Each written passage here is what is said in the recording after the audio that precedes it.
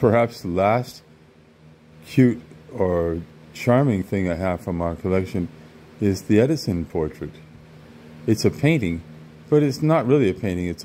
I don't know what you call it, a photo lithograph embossed to look like a painting, and it dates to about 1950, and there's a story behind it. Ernie, my lover, who just died a couple of weeks ago, was a college student in 1950, Coral Gables, and there was a local store that sold a dictaphone dictating machines, and they used wax cylinders in those days, and they had absorbed the Edison company that used the same principle, wax cylinders, and this portrait was a sales promotion item that year. And Ernie admired it when he visited the store. He said, "I sure would like to have one like that." "Oh, young man, would you like to have it?" And it was surplus, and they gave it to him. So here it is, 71 years later. It's a portrait of Edison in his last years, and it's cute. Right.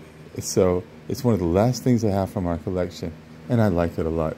And it has a human interest story. You see, Ernie Bennett, if you look him up, he was a famous phonograph collector. He had a wonderful collection, and I shared my collection with him for years and years here at the home.